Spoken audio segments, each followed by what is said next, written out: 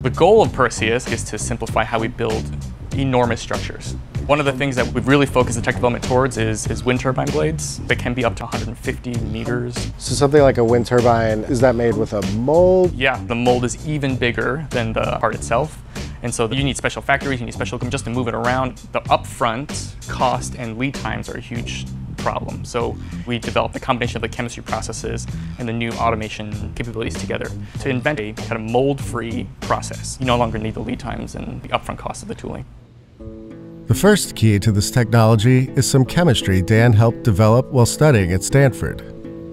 We started talking to blade makers and composite manufacturers, and we kind of identified core constraints that seem to exist in every composite manufacturing process. And then we traced it to a limitation in chemistry. And we didn't use that to then invent new chemistry. We had the chemistry, we just didn't realize what this phenomenon could be used for. Okay. And then when we realized, now we have really weird freedom in how we design the process.